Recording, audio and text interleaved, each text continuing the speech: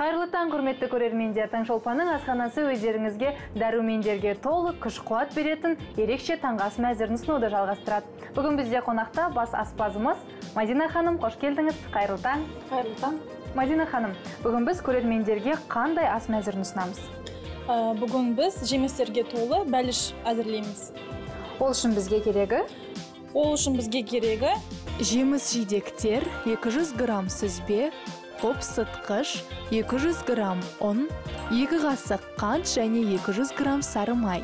Ең әуелі сүзбе, сары май және қантты салып араластырамыз. Ұнға қопсытқыш қосып, оны сүзбеге салып қамыр елейміз. Қамырды жайып, бөліктерге бөлеміз. Ортасына жеміс-жидек салып ораймыз.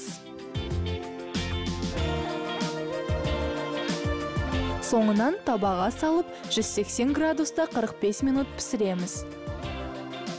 Асыңыз дәмді болсын.